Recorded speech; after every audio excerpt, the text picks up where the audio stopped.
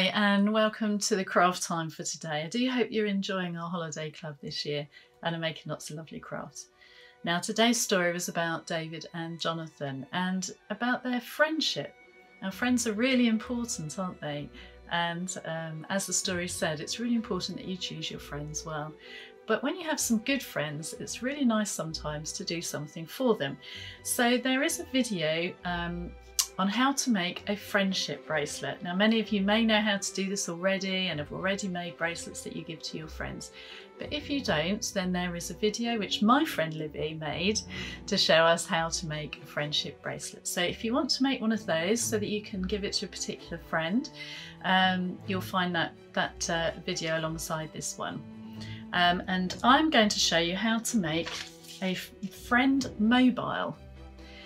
So this is so that you can use it to help you thank God for your friends, and you can put pictures of your friends on, so that's what we're going to do today. So I'm going to show you how to make this. It's really simple. You need 2 pieces of card, or you can have just one if that's all you've got. So I've got 2 different colour pieces of card. I've got a green one and I've got a white one. Okay, and on the green one I've drawn out, you can see there, 2 strips. I think they're about 3 centimetres deep, and it goes a long way on your piece of A4 card. You just need to cut them out, and those are going to make this top piece here. So when you've cut them out, if you want to stick them together with some sellotape, see I've put some sellotape on there, and while it's flat you need to write on it. Now I've put on it, thank you God for my friends, and because that I thought you could help me to pray for them. And you can hang it up in your room somewhere. It does also look like a hat, but I don't recommend wearing it. I mean, I suppose you could do, but we're going to hang them up. Okay, so the first job, once you've done that, is then to sellotape the other side together so that you get a circle like this.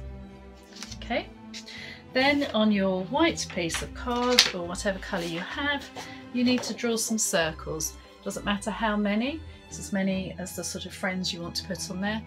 I've used my cup again to draw around. Really easy to make a really good circle. Cut them out and you're left with some blank circles. Then all you have to do is decorate them. I've got one here that I've started, so I've done a little pattern around the edge, front and back. Well, this is the front, and this has got a picture of my friend Marilyn on it, and a little picture of her. It's not a very good picture of her, but it does remind me of her. Okay, and then on the back, at the moment mine is blank, but on some of the others, so for this one with my friend Liz, I've written some things about her on it. So I've put that she's kind, thoughtful, happy and a good listener on it. Those are all things that I like about her, and so I've put them on that. So when you've coloured them all in, the next step is to get some thread. So just some dressmaking thread. You can have it whatever colour you like. I've used different colours in all mine. So there's a red one here, and an orange one, and a yellow one, and this one is blue. Okay, and you need a needle, so you might need an adult to help you thread your needle to get it all ready. And once you've coloured in your circle, you've decorated it, you've put the name on it, all you need to do, get the needle again, get an adult to help you, because it can be a bit tricky, and you just push the needle through the card like that. Now pull it through, but you don't want to let both threads go through, so hold one on one side and just keep pulling until it comes off the needle, and gather it together. This is a bit difficult to see, but I've got both ends there, and I'm just going to keep them together, and I'm going to make a knot. Wrap it round your finger, take the loop off your finger, and then you put the other loop inside and pull it through. An adult will be able to help you to do that if you find it a bit tricky. Then all I've done is use some sellotape to attach them on the inside like that. over the knot, and then just hang it on.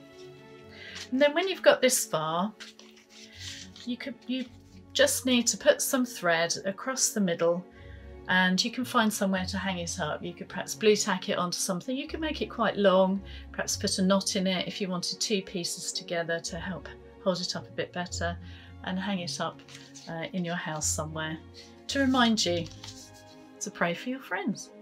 So I hope you enjoy doing that, and have fun thinking about all the things that your friends are like, and I hope you have a go at making the friendship bracelet too. Okay, cheerio.